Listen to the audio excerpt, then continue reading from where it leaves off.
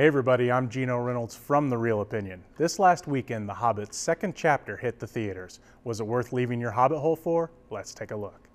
The story continues as the dwarves of Erebor continue their journey to the Lonely Mountain. They are still being pursued by Azog the Defiler and his army. Gandalf decides to take the dwarves on a path that they would rather not take, but ends up having to leave the party to take on a separate mission that may involve an ancient evil. Unlike the first movie, I felt that this one was a bit more complete. That is not to say it wasn't without its problems. The first problem I had with the movie was that the series has way too many subplots. I know that the movie studios are just trying to fill 3 movies, but I feel that all the plots take away from the main focus of The Hobbit's most important story, which is the story of Bilbo. I do enjoy knowing where Gandalf ran off to, but there is a major subplot that I felt was totally unnecessary. That subplot would be the Legolas, Tauriel, Keely love triangle. I understand the movie studios wanting to bring in Orlando Bloom and Evangeline Lilly for the sex appeal, but both of them and their story took way too much focus away from more important things. I actually like the character of Tauriel even though she was not in any of the books.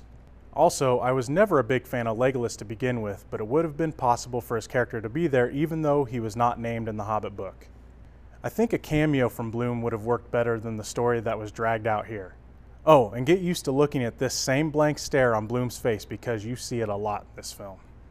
Everything involving the dragon Smaug was incredible. Benedict Cumberbatch did a great job with the voice and the motion capture of the character. If there is one thing that these movies get right, it is the use of motion capture to create character.